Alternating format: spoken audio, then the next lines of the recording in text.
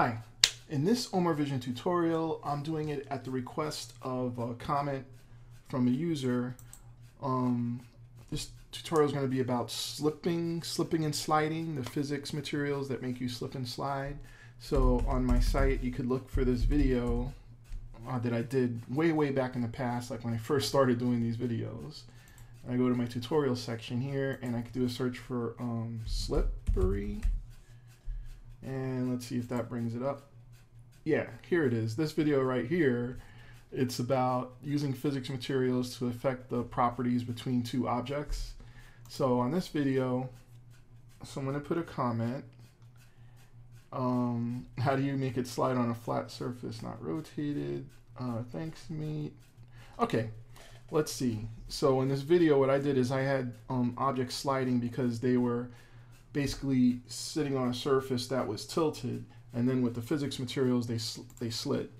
So how do I make that sliding action happen? Without that, I have a little project here that I made that I'm going to go over with you on how I did this project. So in this project here, there's these blocks, and you can see that this is slipping and sliding like the way the other video had, just from a tilted surface. And then I have this red block in the middle, which I'm going to control with my arrow keys, and it's slipping and sliding too. So if I press to go in a direction, it slips and slides, and I could press to spin around, and it everything's kind of slippery. And if I had other objects, you know, it slides and bumps into them and maybe knocks them off. So how do we do this? That's what we're going to do here in this video. We're going to start from scratch with a brand new Unity project, so we do it together. So let me close this down and start over. So here I'm going to open up from Unity Hub a new project in Unity, and I'm going to call it Slippery Tutorial. Slip Tutorial, and I'll just let it create. Alright, so here I have a new project, a new 3D project, and I'm just going to drop in a material for the floor that I found on the internet right here. It's just a flat floor surface, and let me add a floor in here. 3D object, I'll use a plane surface for my floor, and then I'll just drop the floor material on it. And let me just set the camera, Control-Shift-F, and then go back and select my plane again, and let me tile that material up a little bit more, maybe by 3. And 3, that looks better. And then also, let me make the floor a little bit bigger since we're going to be slipping and sliding around on it. I don't want to slide off too easy. So like 3 and 3. There, that's a much bigger floor. Now I'll add in, I'll also call it floor. Alright, then I'm going to add in the player, which is going to be a cube. And I'll just move it above the ground. And let's see, this is the forward axis. So let me I'm gonna hold down the Alt key and then press my mouse button and just turn this around. Alt key and mouse button. So that forward is facing forward for me. And then I'll reset the camera, Control-Shift-F, there. Now this cube is gonna be my player, so I'll name it player, all right? And then I'm going to have some other objects in here, the other objects that I kind of bump around, so I'll just add another cube. Alright, and this cube, I'll just put it there, and I'll call it obstacle. Okay, in this one, I'm just going to put some obstacles like we saw those blue obstacles. Obstacle, alright, and alright, now we're going to give ourselves, the player, we're going to be a certain color. So let me just make a material for the player. And the player, we had it red. Alright, so I'll drag and drop red onto the player. Bam. And then I had another material for the obstacles. So obstacle, and we'll make that one like a light blue. And we'll drag and drop that on our obstacle. Bam. So now there's the player, there's the obstacle. So the player, one thing we did have on the player was a nose. I put a little white dot as the nose so we could see where the front of the player is. So see here, Z, this is the front. So what I'll just do is I'll select the player and I'll make a child object of the player, and I'll just call it a cube. And the cube selected, I will move it forward a little bit, and then I will also make it smaller, 0.2, 0.2, 0.2. So let me just zoom in over here by double clicking on the player and see that we have a nose sticking out so we can tell which way is the front. Okay, and I'll call it nose. Boom. All right, now let's make our script that's going to control the player and move the player around. So over here, I'll just say create a C# script, and I'll call it control to control the player. And then I'll double click over here to open up the script.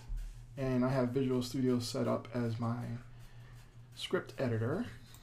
All right, I'm gonna clear that out and start over. The first thing I want to do is let the person who is actually using the script be able to tell me what the push force is going to be.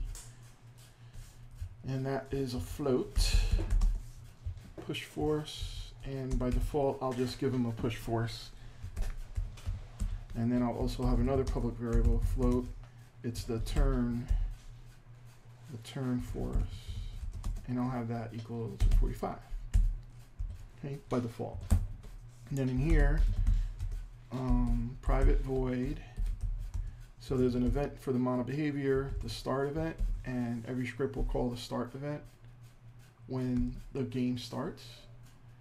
And here in the start, I want a pointer to the rigid body. So let's make sure that our object that the script attaches to has a rigid body by using the require component. And what type of component? A rigid body. I could spell better than that. Come on, rigid body. All right, so this line over here, this require component line, what it'll do is when let me just save this. I'll show you right now what happens. So this control script, which you can see a little preview of it here, when I drag and drop it onto an object in my scene, if the object doesn't have a rigid body component, you see this just has a transform, a mesh filter, mesh render, and box collider, but there is no rigid body, since the script, as you can see here, has the require component command. When I drag and drop that onto the player,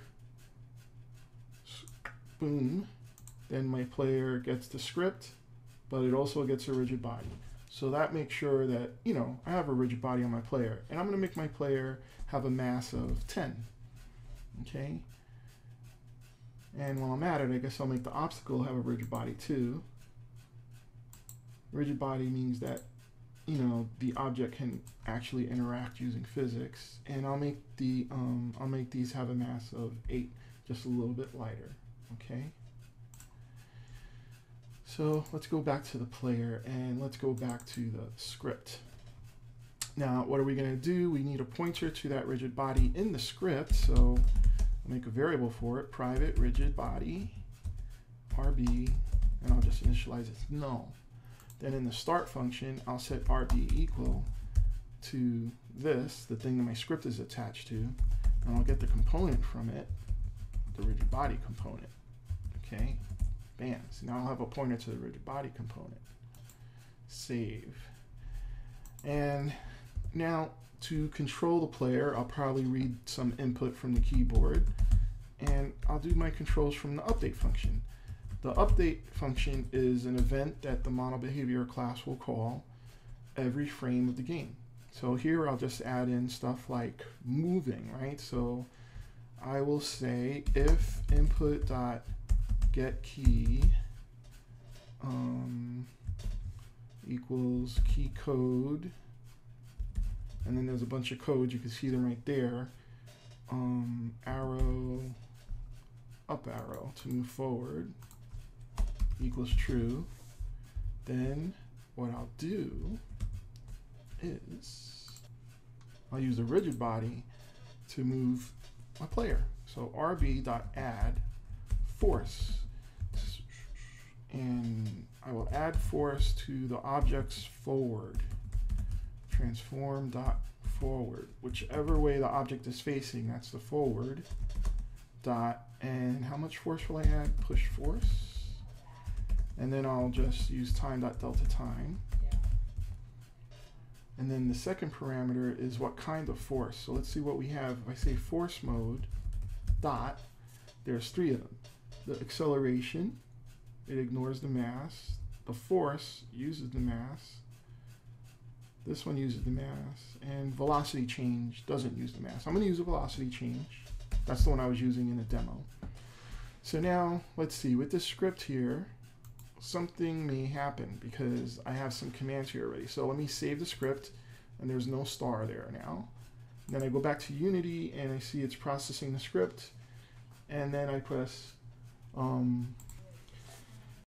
right, now I'm gonna press play, and let's see what happens when I press, it moves, and then it's like getting stuck to the floor, I guess. It doesn't really slide, and it just kind of rolls over with the forward force.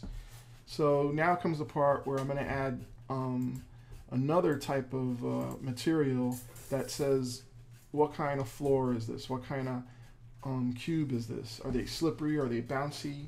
So I'll go here in my assets window, and I'll right click, and I'll create a physics material. And the first one here I'm going to make is for the floor. And the floor here, when I have the physics material selected, I have dynamic friction and static friction. So the lower these two values are, the more slippery the floor will be. So let me lower them both down, not totally, but you know, just a little bit. And just to make it so that it's a slippery material. Then I'll pick my floor. And you'll see here in the floor, I could set the material on the mesh collider by dragging and dropping this in here, or just more easily, just like the way I did the material colors when I dragged and drop them, I'll take the floor material and drag and drop it on the floor here, or more precisely here. And then you'll see that here in the inspector window, the material for the floor became that. So now the floor has a slippery material, and my cubes, they don't have any kind of physics material on it yet. Let's see if that helps me be able to move. And it does. Now I'm a little bit more slidey. So both objects can have physics material. So let me make another physics material for my actual player. Physics material, and I'll call it like the cubes, you know. And on this one, it's not going to be as slippery as the floor, so I'll make it like 0.3 and 0.2, whatever. But then I'll also make them a little bouncy.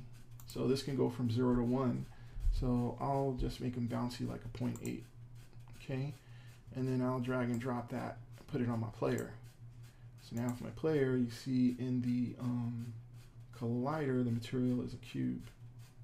So physics materials, they go on the colliders, whatever the colliders are, because it's all about how are they going to collide with something that the physics material could decide. So now the floor and the cube have physics materials. I just can't turn my cube around yet. So let's add some more controls here to my cube other than just moving forward. Now let's also read the left and right arrows. Get key means I'm just holding down the key, and it's going to keep on firing off this signal. And I'm going to be able to turn left arrow equals true, and I'll do something else if they're pressing the right arrow going the other way. Key code dot right arrow equals true.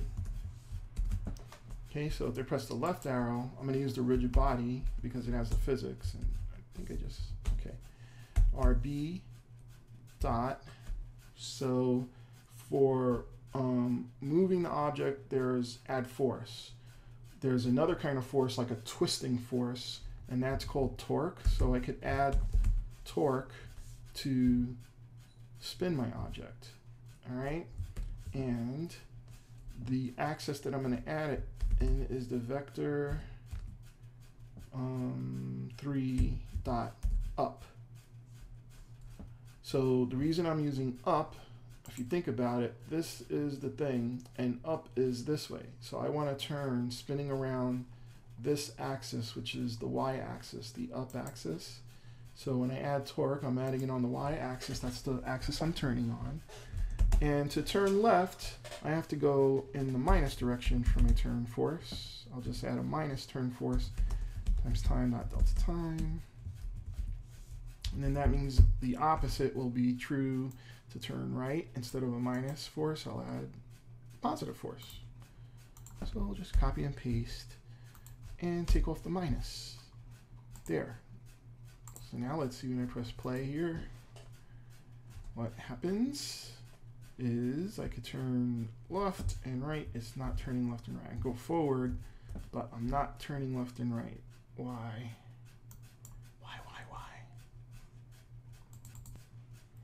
It's probably because here I use the force mode, velocity change, where it ignores the mass, and here I didn't use a force mode. So let's make sure we're using the velocity change for the force mode in both of these situations here for turning. Okay, you could try the other force modes and see what happens. So now with the force modes on and the script's processed, now let's see what happens when I press play.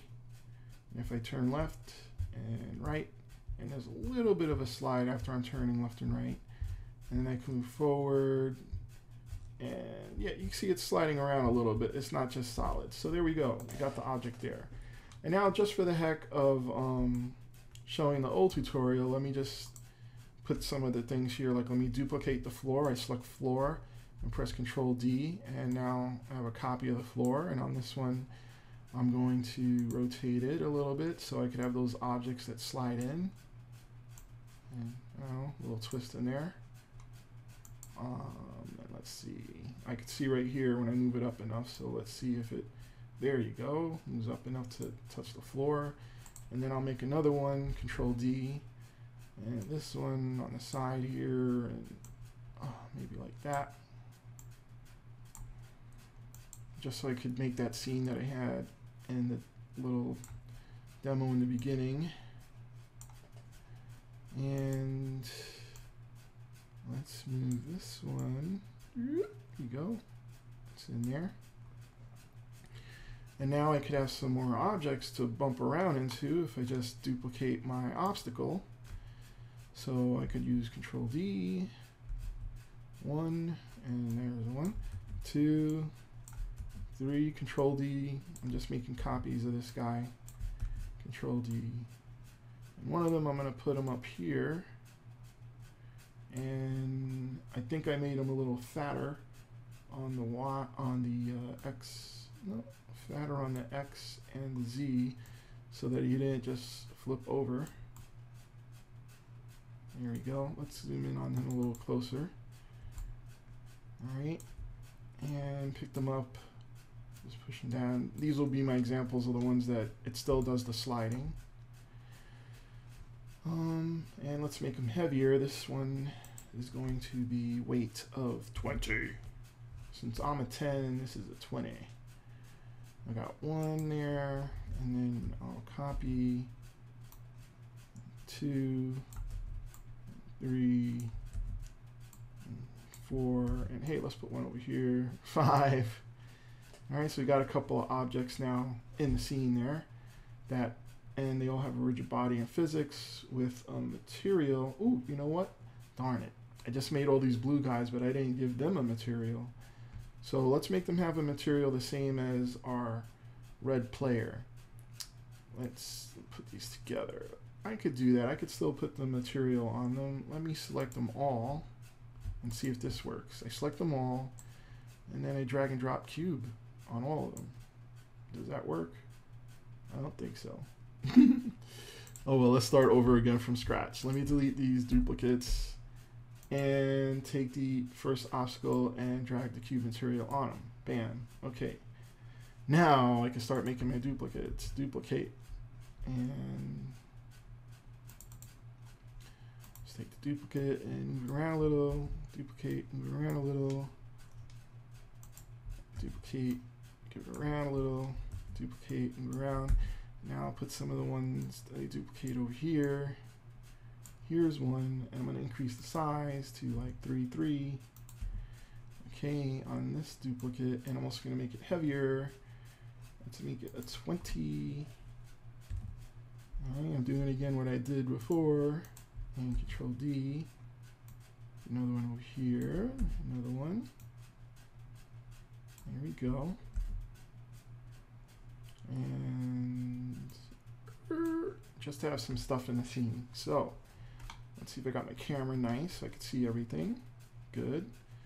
So I'll set my camera again, Control Shift F with the camera selected there.